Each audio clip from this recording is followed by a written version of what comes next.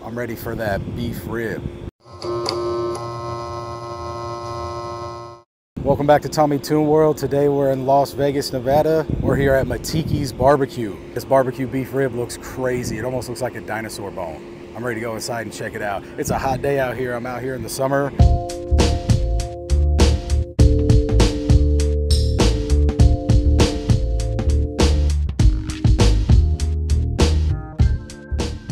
Welcome at Matiki's here. I'm telling you guys, ask them for the Tommy Toon plate.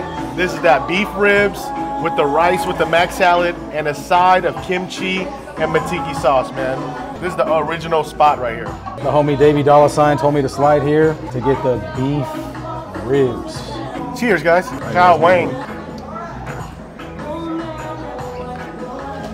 That's without the sauce.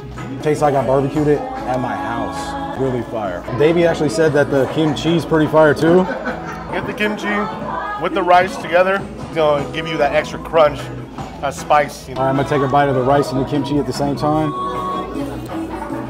The kimchi has a nice briny taste. I've had kimchi fried rice before. This is fire right here. The beef rib has a smoky flavor.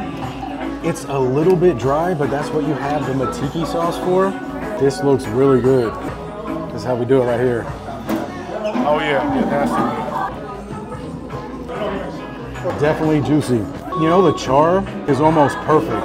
I'm a little bit different compared to other people. I like when the meat is really charred, and this one is. They give you 5 different beef ribs. You just gotta drive off the strip about 15 minutes.